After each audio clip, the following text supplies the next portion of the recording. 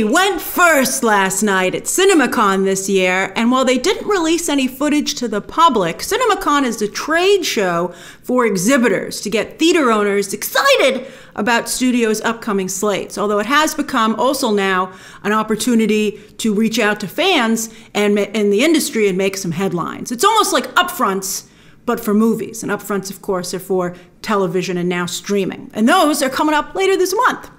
But anyway, Sony went first, and while they didn't release any footage, they still managed to make headlines, although their biggest headline didn't go quite the way they expected, with many fans doing a double take as Sony doubled down on their Spider-Man-less solo villains turned anti-hero movies strategy, even in the wake of Morbius. Yeah, that was a real shocker. All right, let's discuss. I'm going to break down all of Sony's big announcements from last night.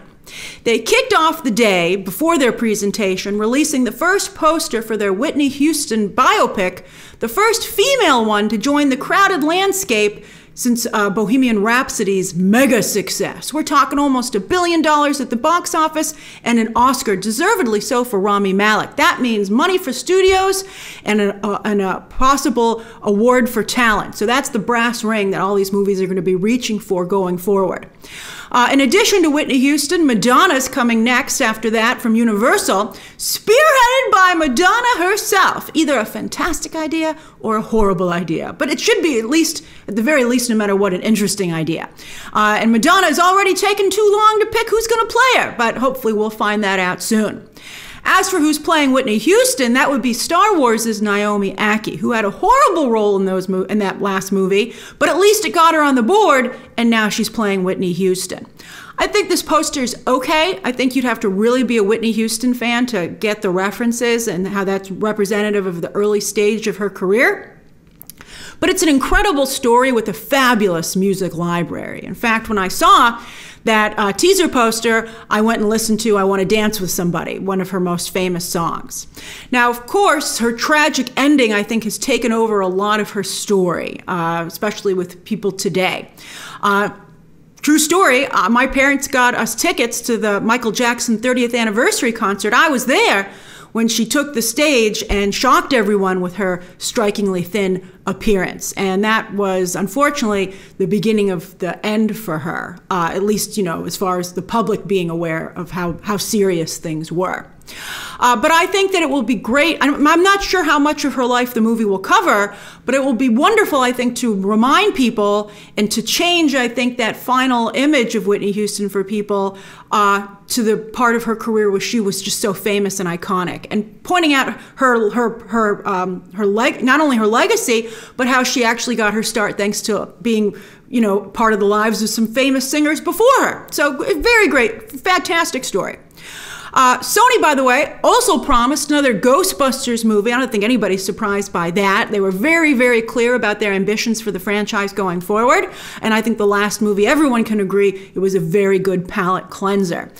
If Bill Murray will be part of this franchise going forward, that remains to be seen. He's currently, of course, being investigated, and it's impossible to comment on that without knowing what he's been accused of, which has not been made public yet. So let's put a pin in that. We'll see what happens.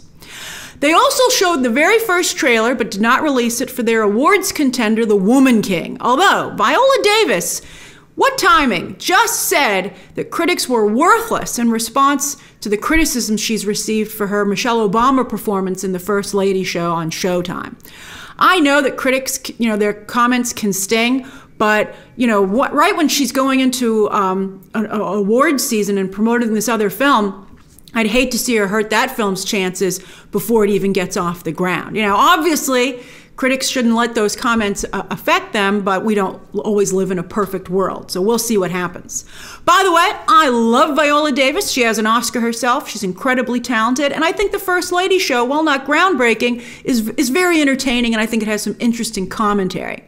But I would agree that her performance as Michelle Obama seems more like a parody or a caricature than serious acting. And I would say I haven't seen the criticisms, so I don't know if they go overboard or if perhaps they're, too cruel. We live in a clickbait world these days.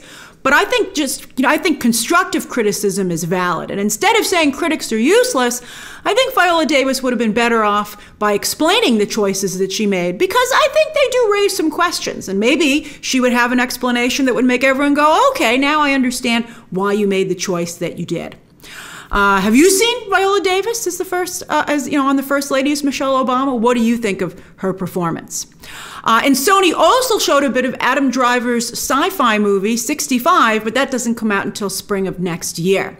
And the first 15 minutes of Bullet Train, which we know Sony loves because they've now spun 2 cast members from that movie into their own Spider-Man, Spider-Man-less movies. They're doing this tactic, and I think that's very aggressive, especially since the Bullet Train teaser trailer, which came out a few months ago, did not really connect. It did not go big, so that would give me some cause for concern if I were Sony as to whether or not I wanted to. Maybe they're doing that to try and, now that I think about it, maybe they're trying to do that to make Bullet Train seem like a bigger deal. They're like, well, you might have not been sure if you want to see Bullet Train, but it stars Craven and El Muerto. And everyone is like, who's El Muerto? More on that in a moment. But they can't stop doing Craven because they've already started filming. Cameras are rolling.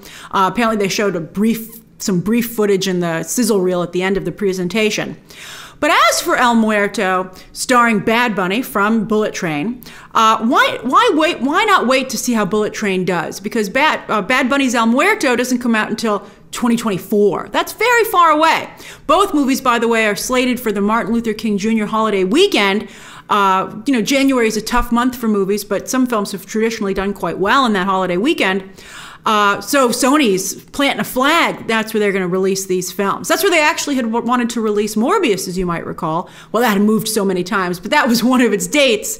But then they wanted to give Spider-Man No Way Home room to breathe, and so they pushed Morbius. Rightfully so. Spider-Man No Way Home made a lot of money. When the El Muerto story first came out in social media, before hitting the trades, people were tweeting from the presentation.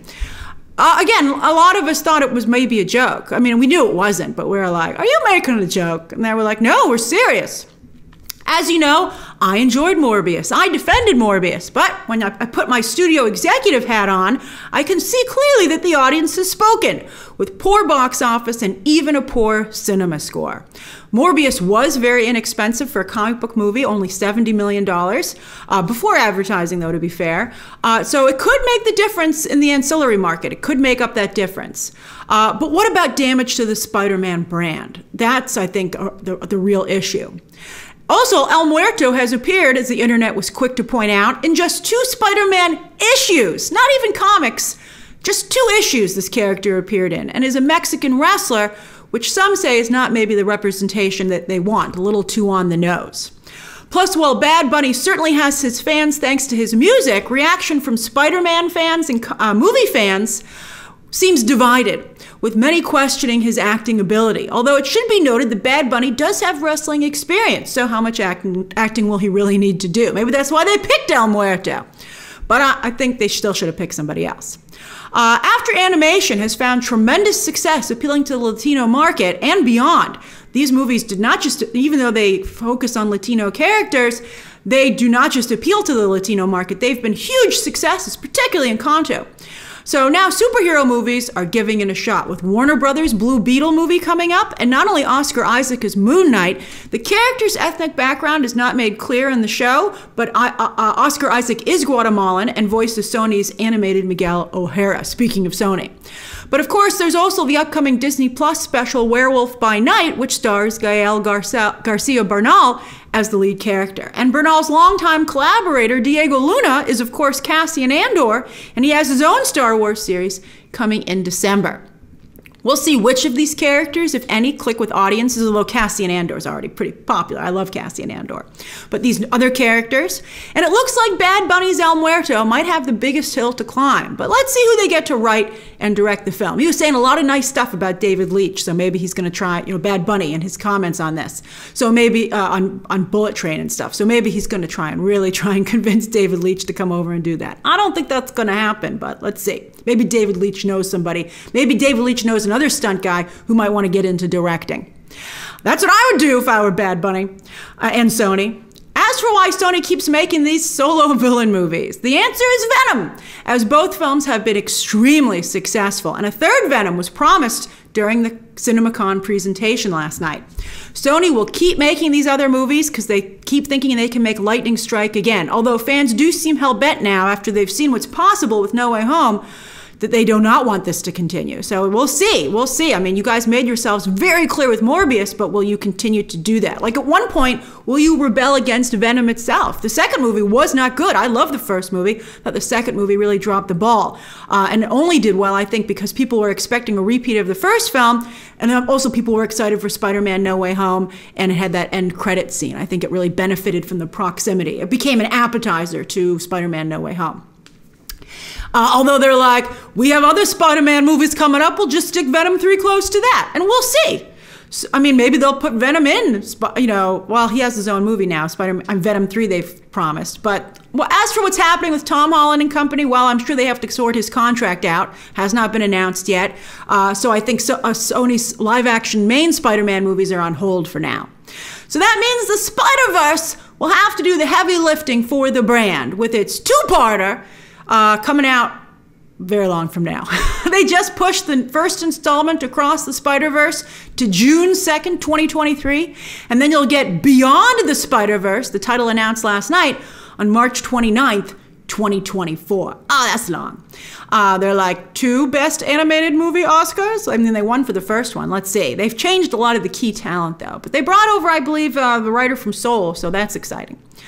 They showed the first 15 minutes of the next movie, Across the Spider-Verse, to the crowd, and the crowd was wowed, although they might have been on a high for being there and getting to see it early. Although I loved the first movie so much, so I have high hopes for this, and the teaser looked great. Gwen Stacy was in this first 15 minutes fighting her version of the Vulture in her universe with help from Miguel O'Hara, and Issa Rae confirmed as voicing Jessica Drew, who the footage revealed is pregnant. Seems like a spoiler to me, but since everybody tweeted about it, I can share it in this video. That mirrors Jessica Drew's previous solo title, which was excellent. I loved that comic so much. It was so good. I felt bad it was canceled. I would have loved to have seen it continue forever. You know, they have these really great, particularly the She-Hulk and Jessica Drew comics, which I think had some of the same talent behind them, were so good, but they just didn't last. And I'm hoping to see that quality be more popular and translate over into live action and animation. But anyway, she had her baby, Jerry, who had his own powers. And Jerry Drew was, of course, Spider-Man in the alternate universe comics Spider-Girl, featuring Mayday Parker, Spider-Man and Mary Jane's daughter, who was a very popular character. So that Jerry Drew is on Sony's radar is something to take note of. They're digging deep! And the Spider-Verse movies, in fact, it was confirmed last night, will feature 240 characters. Seems like too many to me, but that's cool, that's exciting. I don't know how you can feature 240 characters unless you're counting background characters. We'll see. They're like, go frame by frame through the entire movie. We dare you! Let's try it. So what do you think? Share your thoughts on these projects down below and whether or not you'll continue to rebel against Sony's solo Spider-Man-less movies, or take them on one at a time and see what you think. And also, is there a danger of diluting the Spider-Man brand, or can you just not have too much of a good thing? I would wager dilution is very possible, especially with this approach. And also, what do you think of Sony's other announcements? Share those thoughts down below. Subscribe today so you don't miss out on any of my CinemaCon coverage this week. And of course, as always, you can check out some more videos right now.